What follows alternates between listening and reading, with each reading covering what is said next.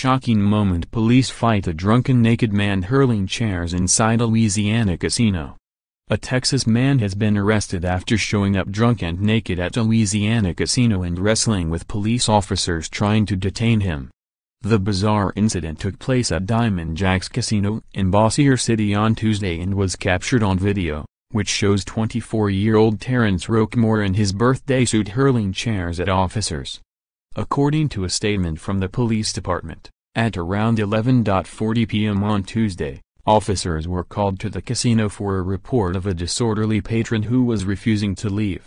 When officers arrived on the second floor of the casino, they observed a naked man, later identified as Roquemore, running around in an excited state, the press release read. Roquemore allegedly refused to comply with repeated orders from officers and took an aggressive stance. One of the cops then used a chemical spray to subdue the 24-year-old suspect, but the substance had no effect on him. As the cell phone video shows, Roquemore then proceeded to hurl chairs at the officers, striking one of them.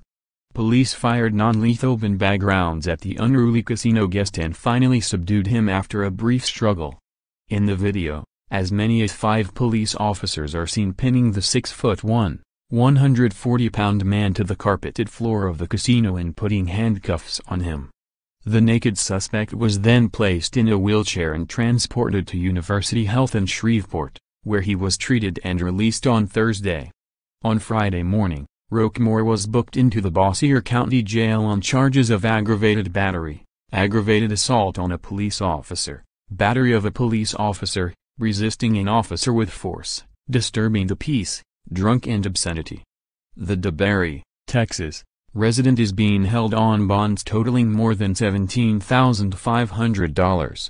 2 of the responding officers sustained minor injuries during the scuffle at the casino.